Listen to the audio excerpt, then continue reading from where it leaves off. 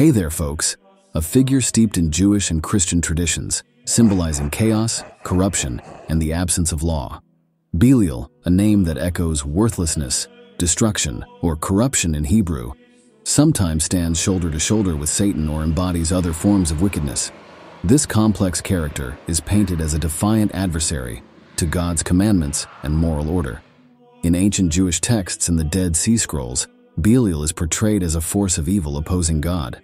These writings stress the importance of God's people resisting Belial's temptations and influences.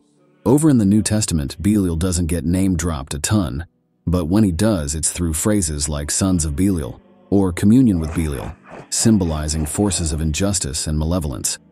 For instance, in Corinthians, it's highlighted that believers should stay clear of evil influences, hinting at a separation from entities like Belial.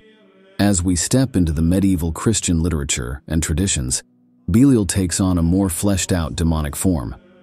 Represented as one of Satan's key lieutenants, he specializes in seducing and corrupting humanity.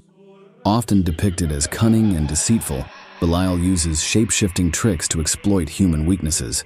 Belial's multifaceted nature has sparked creativity across a range of movies and TV series. While it's rare for works to directly focus on Belial, his characteristics and demonic presence inspire various interpretations. See you in the next episode.